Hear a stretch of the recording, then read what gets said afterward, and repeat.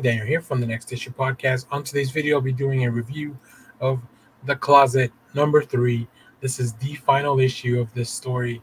And oh boy, let me tell you, if you were waiting for things to neatly resolve, you are in for quite a ride. So let's take a look at the creative team before we get into the book. This book is written by James Tynion IV, with art by Gavin Fullerton, colors by Chris O'Halloran, and letters by Tom Napolitano. Yeah, this book, man, what a ride it's been. There's not a lot of books that I can say they really make me feel uneasy and scare me while I'm reading them. The Closet was definitely one of those in issue 1 and 2, and then this one has just some stuff that'll leave you thinking, like, what the fuck? So, quick synopsis. The tale of existential familial horror finally concludes. The cross-country move continues to torment both father and son, who just wanted to leave past hauntings behind them. Might they still find an escape on the West Coast? So yeah, it's interesting. I hadn't really noticed the parallel between, the grief that the dad is going through, where it kind of parallels like his son and his suffering because of this thing that appears to be haunting him from the closet.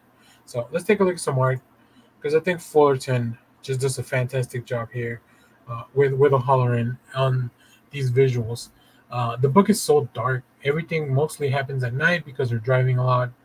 So we really only get to see them while they're, waiting out the next rest stop or whatever the case may be. And the dad always just kind of talks to these random people. But throughout reading this book, I always wondered if those people that he talks to are real or not. I think his friend from the last issue was definitely real.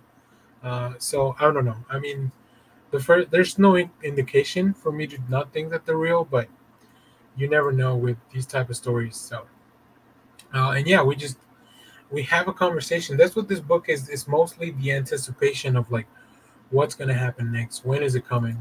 And then we do have the panels here. I love here we see the young I forget the name of the little kid who's adorable.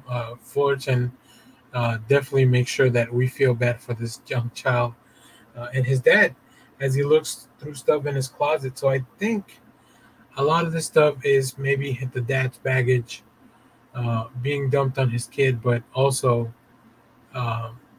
it's very hard to determine, right? Like whether there's an actual monster or not. But I love these panels here of zooming into the kid's face. He finally opens his eyes, and great stuff. Just like I said, really, really uneasy. Makes me real uneasy, and I just hope that in the end, you guys all enjoyed this story as much as I did. I love scary stories. I listen to scary podcasts. I check out the Razor Blade magazine that James Tynion is doing as well. So a lot of fun stuff there. Thanks for watching, everyone. Remember to share, like, subscribe, hit the bell so you know when we go live. That is most Sundays, 10 a.m. Central Standard Time. Stay tuned because we have more comic reviews, trailer reactions, TV recaps, all that fun stuff here in the channel. And as always, thanks for watching, everyone.